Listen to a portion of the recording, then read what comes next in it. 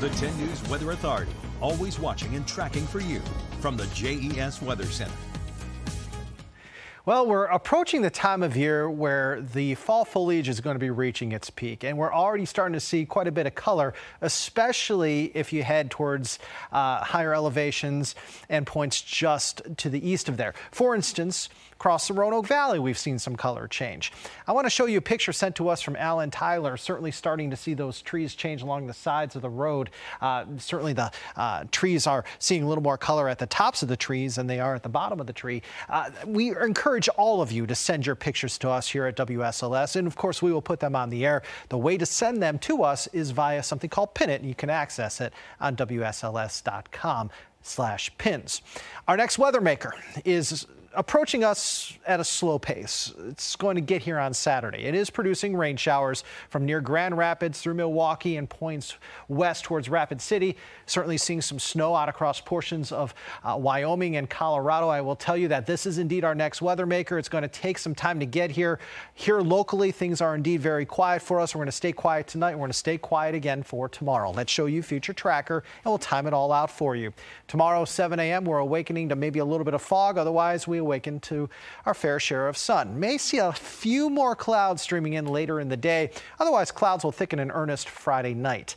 May have a stray shower or two very late Friday night, but for the most part, these occasional scattered showers will be pushing in through the day on Saturday. This does not look like it's going to be a huge rainmaker for us, friends. It looks like it's just going to be a day where we could see anywhere from about a trace to a quarter of an inch of rain with some occasional light rain showers. It doesn't look like we're going to have any thunderstorms. Certainly doesn't look like we're going to have bouts of real heavy rain. It's going to be fairly light, and it's going to be in here occasionally throughout the day Saturday, starting to taper off as we head into Saturday night. But because low pressure is going to be fairly close to us here over the weekend, especially on Saturday, if you suffer from fibromyalgia or if you have any migraines, your aches and pains may be elevated. Why? Well, the air pressure is going to drop from 1,014 millibars around, say, Friday afternoon, Friday evening, down to about 1,000 millibars Saturday night. That drop in air pressure could allow for some aches and pains to be possible.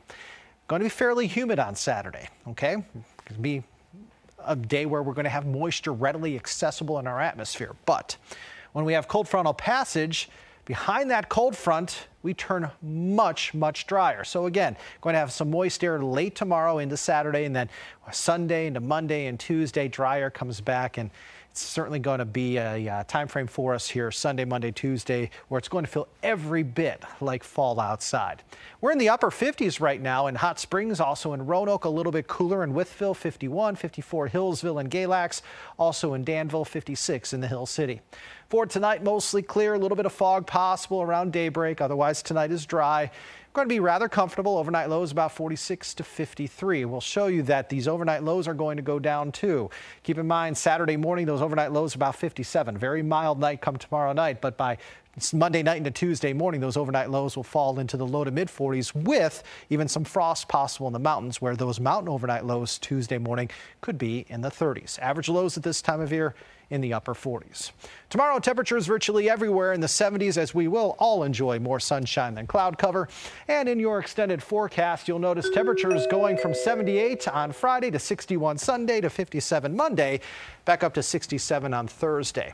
Going to have some occasional scattered showers Saturday, not a washout. I cannot stress that to you enough. A few lingering showers on Sunday, with maybe a stray shower with a little more sunshine by early next week. Today, we forecast 78. The actual high was 78. You act surprised. $100 in the pot, $470 raised for Setter in the Square.